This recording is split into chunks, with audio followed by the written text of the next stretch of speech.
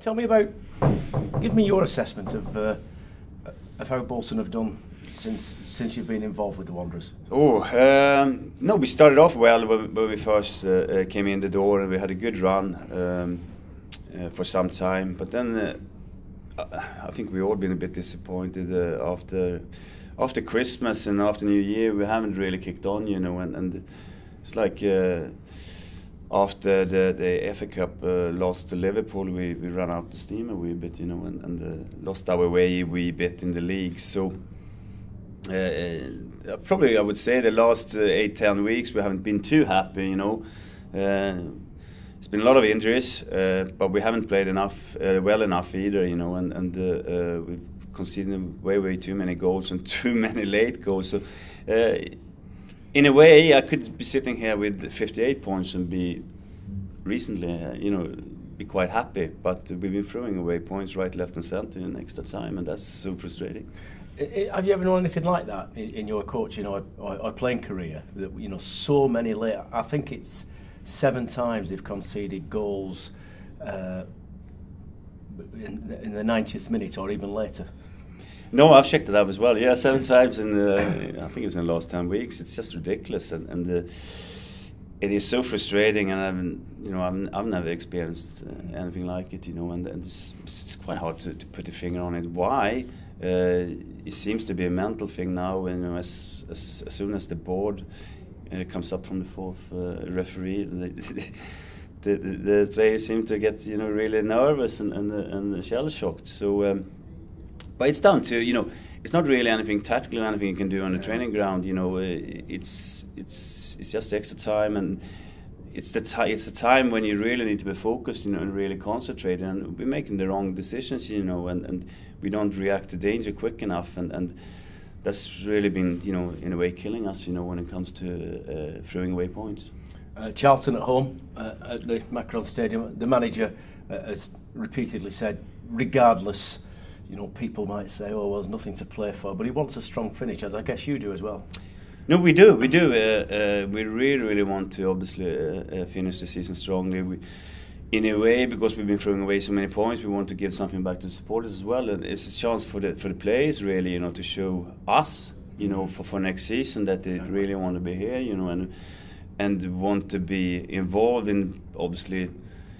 In a wee bit of a turnaround that we are aiming for, well, obviously we want a really strong Bolton next season, and as soon as the pre-season starts, we are really going to try to obviously shape the team to play the football we want to play, and try to get obviously some players in as well, to strengthen the squad. They're obviously going to be able to play the way we want to play, and next season is obviously probably a season where we're going to be more judged than we've been so far, because obviously you inherit a team and a squad, and they were in a really hard situation when we came in the door, so it seems at least mathematically we're not really there yet, but hopefully we will, and if we win tomorrow we will obviously be safe, and that's what we're aiming for, and it's important though to try to save the home record as well in a way. I know we lost now at the weekend, and that was a shame, but it was the second loss, at home, since we came in the door. So, but it's important, to try to really,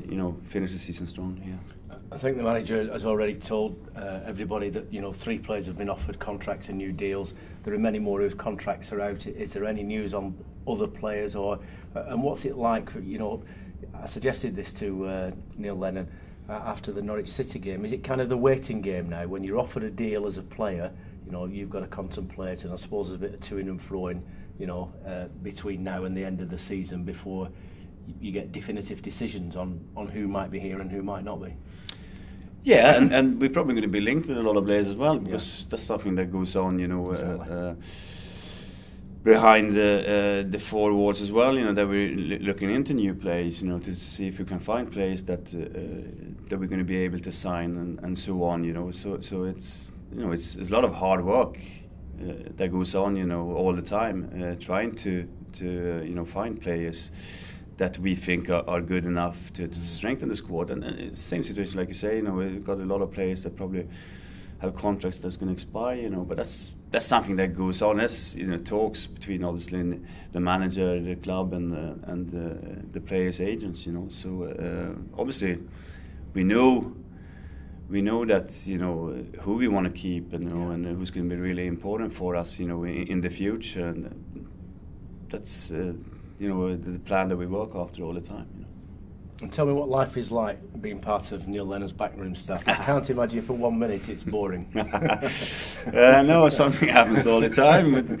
But I'm used. I've been obviously I played together with Neil, in the same team for more or less. I think it was 4 seasons, because I was there a couple of years before he. This is at Celtic. Yes, at Celtic, before he signed for Celtic, and then obviously we've been working together up there, for many years, him as manager, me assistant manager, and now we're here, So I know him quite well, and he's a very passionate man, and he knows exactly what he wants to do, and what he want to do with Bolton, what he want to do with his club, and his team, and it's important for us, to back him up as much as possible,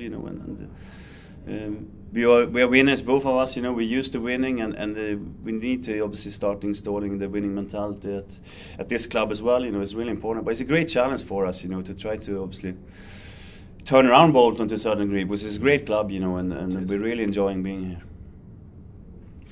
Just popping back to the sort of contract situation, Craig Davies obviously has been prone to quite a few injuries.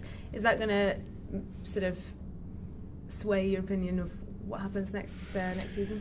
It's definitely something we need to contemplate anyway. It's important for us now in the future, and for the club as well. That we have players that are going to be able to play 30 plus games, because this is a tough league.